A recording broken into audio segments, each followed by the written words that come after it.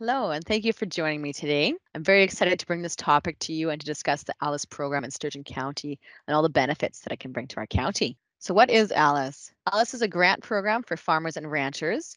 It focuses on marginal or environmentally sensitive land. It helps with establishment costs and may include annual payments for watering systems for livestock, planting shelter belts, improving buffers around water bodies and fencing off water bodies, reforestation, planting flowering vegetation for pollinator species, creating, restoring, or enhancing wetlands, erosion control, and installing bird nests or other habitat structures. The ALUS mission is to help farmers and ranchers build nature-based solutions on their land to sustain agriculture and biodiversity for the benefit of communities and future generations. ALUS is a well-established program and it is currently located in 6 provinces across Canada, including Alberta, Saskatchewan, Manitoba, Ontario, Quebec, and Prince Edward Island. It is active in 17 counties in Alberta. So if you have property in another county, you can always look up your county and see if it has an ALUS program as well. The counties participating in ALUS today in Alberta are Big Lakes, Brazeau, Flagstaff, Lac St. Anne, Lacombe, Mountain View, Northern Sunrise, Parkland, Red Deer, Rocky View, Two Hills, Vermilion River, Vulcan, Wetaskiwin, Leduc, Wheatland, and now Sturgeon County as well. So what is marginal or environmentally sensitive land? It could be land that is too steep to farm. It could be prone to erosion. It might be difficult to access with farming equipment. It could be near wetlands or water bodies. It might have poor soil quality. It could be unproductive, or it might be habitat to threatened or endangered species. Many of you have probably grown up on your property and might be part of generations of family that have owned land before you. You know your land better than anyone else, and you know what works best and what doesn't work for your farm. That is why ALUS ensures you are the person that designs the project to make your land healthier and more productive. The program is flexible and completely voluntary. The projects can go on land that you own or land that you rent with the owner's approval. ALUS projects do not go on your land title. And you design the project, so do what works best for your land. Every ALUS community has a separate committee that evaluates their projects. The committee is called the Partnership Advisory Committee, or PAC for short. The Sturgeon County PAC is made up of the Agricultural Service Board members, 2 counselors, and 1 student member from the ASB. Technical advisors from local associations can also be brought onto the PAC as needed. More than 50% of the PAC members are local farmers, and the PAC will review all proposed projects and approve, suggest changes, or decline the projects. So what do you get out of the program? You can get a payment of up to 50% of the establishment costs. You can get annual payments for the acres where your ALUS project is located to help with maintenance costs. The annual payments are dependent on the land type and are similar to land rental rates. And I'll go over those on the next slide. And you also get healthier land and higher ecological diversity. For example, if you fenced off a water body or plant a shelter belt, we can cover up to 50% of that cost, including labor costs. The annual payments are included to help with maintenance of the projects and as an incentive to ensure the land flourishes.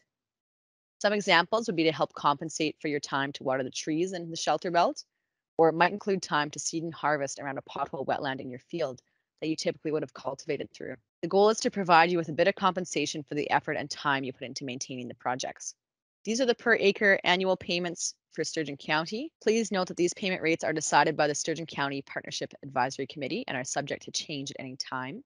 And here's what is required of the farmers or ranchers that enroll in the program. Number 1 is signing a conservation agreement that shows you are committed to taking care of the project area for a 5-year term in exchange for the annual compensation amount. The agreement is very flexible, and if for some reason you decide the project is no longer working for you, you can discuss the issue with your ALUS coordinator and revoke the agreement.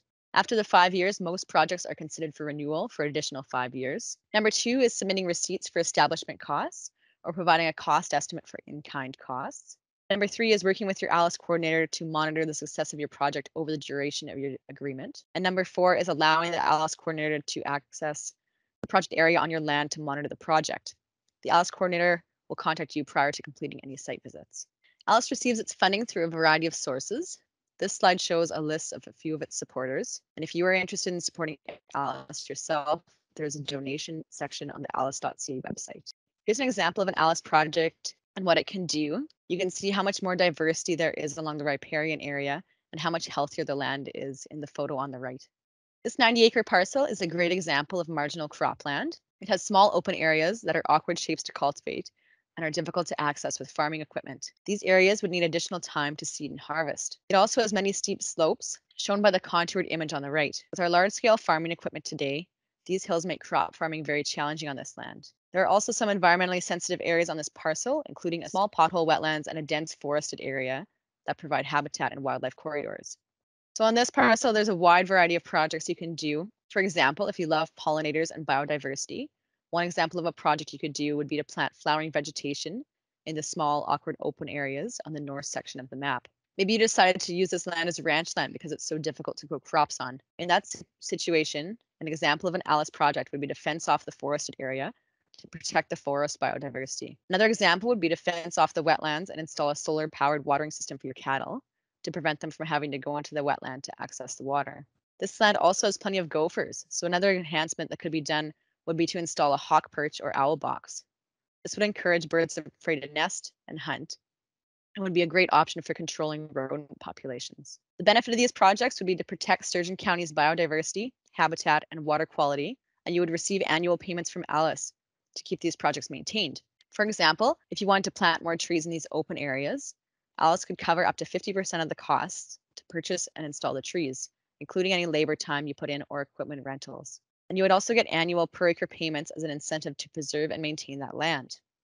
For example, if the open areas in the north section are a total of 15 acres and I plant more trees there, I would receive a per acre payment per year for those 15 acres. If it was originally cropland, the per acre payment would be $75. And if it was originally pasture land, the per acre payment would be $40 per year per acre. If you have an ALUS project in mind for your property, here's the process for getting your project in the ground. Step 1 is to contact the ALUS coordinator for your county. I'm assuming most of you live in Sturgeon County, so the contact would be myself. And I have my contact information available at the end of the presentation. Step 2 is to complete an expression of interest form, which I will go over on the next slide. Step 3, I will complete a site visit with you. I'll take some photos and write some notes about your project proposal, as well as make a map of your project area and design. Step 4, I will present your project proposal to the committee, which, as we discussed before, is called the PAC. Step 5, the PAC will review your project, and if it's approved, a conservation agreement will be made and the project can begin. Step 6, once the project is completed and verified, you'll receive compensation to 50% to cover the cost of implementing the project. You may also receive the annual per acre payments based on your contract terms.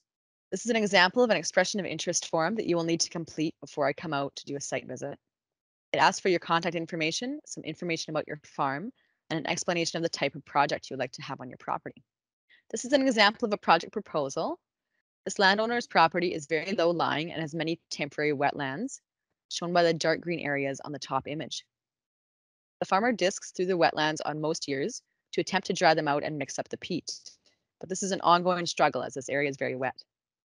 Some areas have frequent flooding and crop loss of up to 26 acres, which is about 16% of the quarter section. An example of an ALUS project on this property would be to stop trying to farm the most wet areas on the property and to let them stay as natural wetlands. These areas are identified by the red polygons on the map.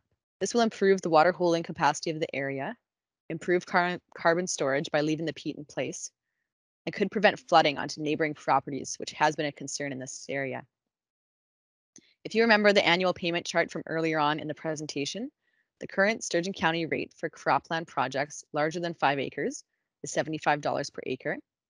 Therefore, if this project is approved, the farmer would receive $1,950 per year for the 26 acres for a 5-year term, with the option to renew the contract at the end of the 5 years. If you want to find more information about the program, you can look on the ALUS website. There you will find information on the different communities across Canada, as well as see some stories about various projects. You can also go to the Sturgeon County ALUS website, where you will find local ALUS events and information. The Sturgeon County Facebook page will also post information about our events. If you have any questions, you can contact myself or your local ALUS coordinator. You can find the contact information for all the ALUS coordinators on the main ALUS website, which is the first link on this slide. And thank you very much for attending this presentation. Please contact me if you have any projects in mind for your property in Sturgeon County. And my contact information is on this slide for you to see.